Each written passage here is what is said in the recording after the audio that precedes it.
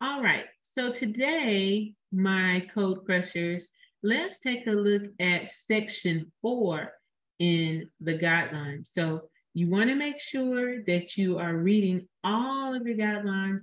That includes section 4. And what I want to talk about, I want to talk about number 1, outpatient surgery. When a patient presents for outpatient surgery, same-day surgery, code the reason for the surgery as the first listed diagnosis, reasons for the encounter, even if the surgery is not performed due to a contraindication.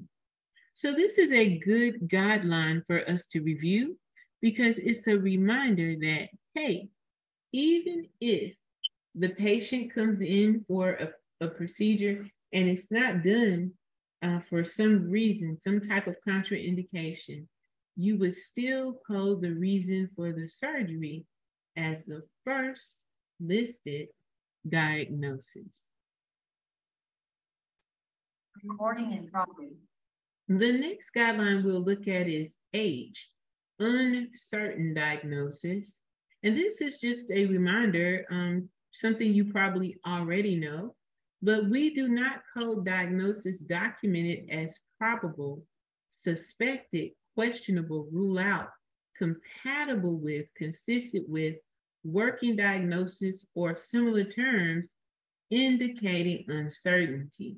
Rather, code the conditions to the highest degree of certainty for the encounter of visits such as symptom signs, abnormal test results, or other reasons. Now, they give you a side note that says that this guideline may differ in different facilities, but overall for your outpatient coding, we do not code probable, suspected, questionable, or ruled out. Let's do M, patients receiving preoperative evaluations only. So the patient comes in only for pre-op. How should that be coded?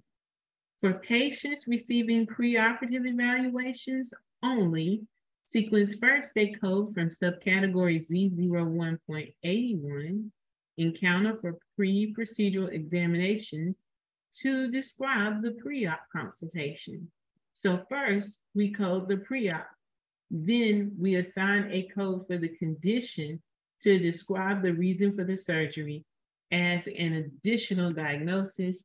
You can also code any findings related to the pre-op evaluation. But what comes first in the sequence? The preoperative evaluation code, Z01.81. All right, co-crushers, I look forward to seeing you in class on Friday. We should continue our discussion of ICD-10-CM. If you're not a member of Code Crushers and you'd like to be, you can get started for just $10 a month.